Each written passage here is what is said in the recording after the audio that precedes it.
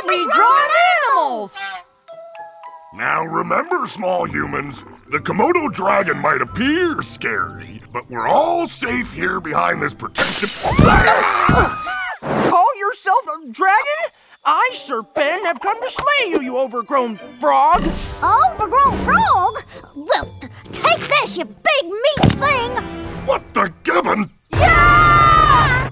On guard! Take this! Take that, you little Komodo dragon! That's it! That's the last straw, Ben! Please don't fire me! I'll do anything! One more chance, Ben. Close up the zoo, all on your own. And if you mess this up, I won't just fire you. I'll make you eat your own head. What a nice man. Pesto, if I lose my job, we won't be able to hang out anymore.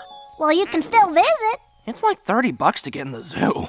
Look, if we want to close up the zoo, all we have to do is feed the manta rays, shear the sharks, deflate the hippos, then pluck the penguins in the penguin paradise. Ow!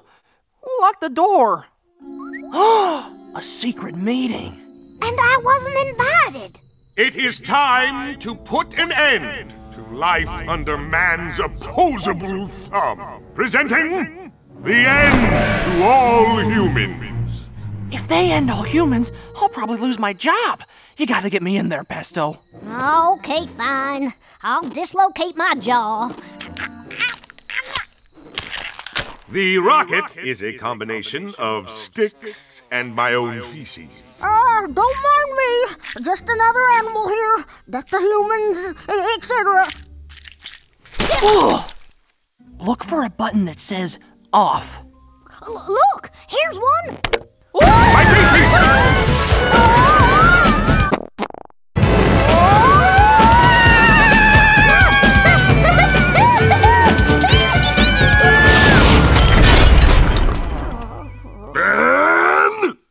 Please don't fire me, Mr. Kong. It wasn't me. It was the lion and a rocket, and he was trying to kill the humans, and it was like, shoo, shoo, shoo, the horror, the horror! I love it! I've been meaning to get a new office.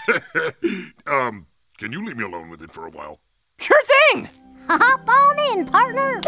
Yeah, we'll just get back to work.